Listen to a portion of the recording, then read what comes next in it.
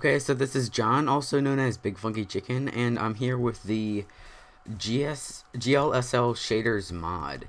Now there's multiple versions of that, but I'm getting Sonic something's version. I don't know, there's too many Sonic usernames, can't remember them all. But anyways, so yeah, it looks, while it does have like flickering, it looks really nice overall. What it does is it makes the shadows be affected by the sun in a way that they move as the sun moves. Now this is a 720p upload, but well, I don't know. I'm not recording, I don't have the window size to 720 because it just runs at like 5 frames per second for me. Right now I'm getting about 13, which is barely, it's not, of course, playable, but it's barely followable, so you can follow what I'm doing.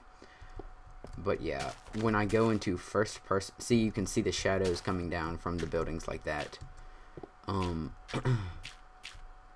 when I go down into first person, then it still looks the same, but when I get my weapon out, it, like, the shadows, you can see the shadows through the weapon. So that's why I was in third person. But yeah, it looks really nice. And if it were more playable for me, I would definitely keep it, but I'm not going to. I'm going to try the water shader mod because I think that it looks really nice and it's not too taxing. Like, this is pretty taxing. This puts you down about 45 frames per second. And I'm not recording with Fraps, I'm recording with the DX Tori or whatever it's called, because Fraps just puts my frame rate down too much. But yeah, looks really nice, has a lot of potential.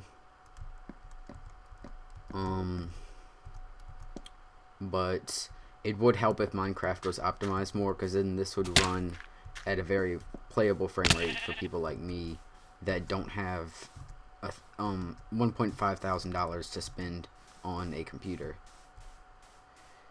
So yeah, looks really nice. Good job. Keep up the work. Keep optimizing. I've cut down the resolution of the shadows a bit, and I've changed the resolution of the Minecraft window to be a little larger than what it starts as. So it's not 720, but it's a bit larger than what it normally starts as. Anyway, thanks for watching. Comment, rate, and subscribe, and I'll see you next time.